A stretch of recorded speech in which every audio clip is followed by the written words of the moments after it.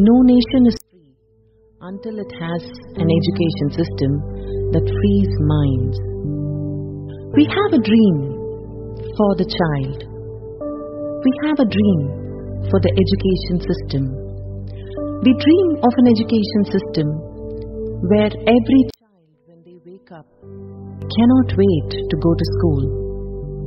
We dream of an education system that is not designed with the fear of making the child job ready, but designed to bring out the infinite beauty in every child. We dream of an education system that is made for the child, not for the industry. We dream of such an education system, not just for ones that can afford, but for every child, rich and poor. Because we cannot afford mediocre education, even for a single child. We have this dream not just for the children of this nation, but of every nation. Because in this new education system, children learn in geography that nations are just man-made boundaries.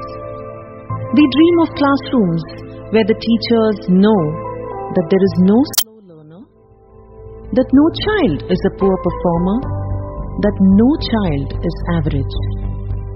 Teachers know that excellent is not a grade only for a few children, that excellent is not a tool for comparison in the report cards, but excellence is the nature of every child.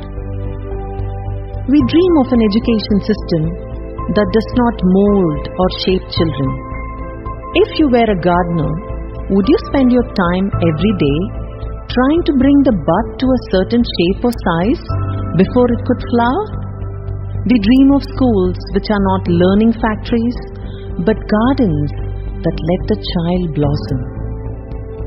We dream of an education system where in their history lessons, students learn about a past education system where children used to be graded by marks. We dream of an education system where every child loves mathematics, because in that system, mathematics is not just about numbers. Little Vidur, as he's standing on the beach with the waves washing his feet, is amazed by the pattern he sees in the shell he just picked up. Just that he doesn't yet know that the pattern is called the Fibonacci series. We dream of an education system where teachers teach not by giving answers, but they teach by asking questions. Questions are what will make the child look deep into the wonders of the universe and into themselves, where they will find the answers, their answers, and the truth. We dream of an education system where no organization wastes a single breath to please a principal or a parent to sell a product or a solution. Because every breath is reserved for the child. Because we are not in the business of education, we are here to remove business from education. We dream of an education system where such children blossom into their original selves, so infinitely brilliant, so humble, and so pure that we could pray to them. We dream of an education system where such children blossom that the world does not need a legal system, because they are already in oneness with the universe. Does all this seem impossible to you? It may, because you and I were not educated in the new education system.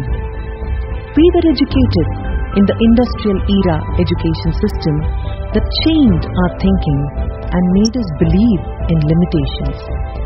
We dream of liberating our children from this very system. We dream of an education system which brings out the true potential in every child. the human potential. We call upon every mother, every father, every grandparent, every educator, every professional, every millennial, every teenager, where the teachers know everyone who is that there is no slow learner, that no child is a poor performer, that no child is average. Teachers know that excellent is not a grade only for a few children, that excellent is not a tool for comparison in the report cards, but excellence is the nature of every child. We dream of an education system that does not mold or shape children.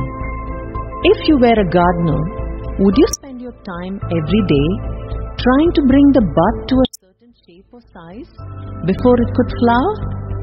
We dream of schools which are not learning factories, but gardens that let the child blossom.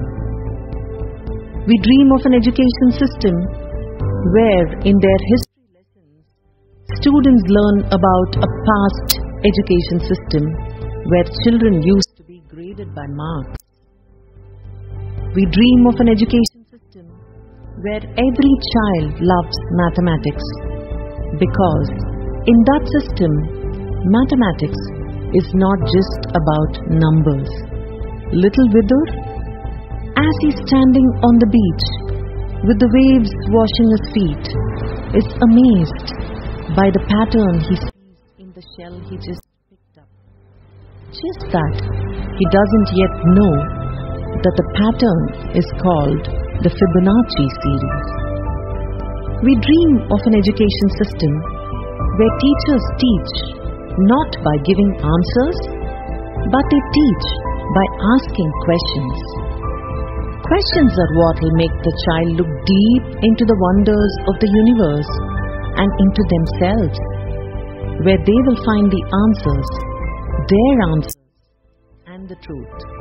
We dream of an education system where no organization wastes a single breath to please a principal or a parent to sell a product or a solution, because every breath is reserved for the child. Because we are not in the business of education, we are here to remove business from education.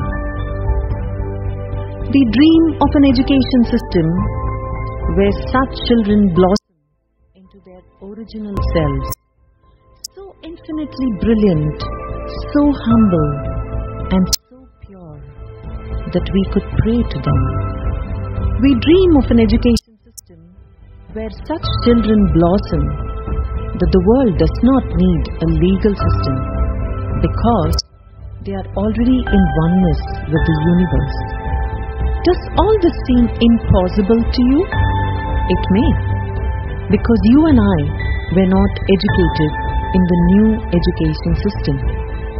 We were educated in the industrial era education system that chained our thinking and made us believe in limitations.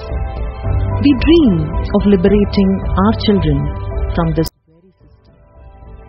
We dream of an education system which brings out the true potential in every child, the human potential. We call upon every mother, every father, every grandparent, every educator, every professional, every millionaire, every teenager, everyone who has ever complained about the education system, to join this dream for a reform in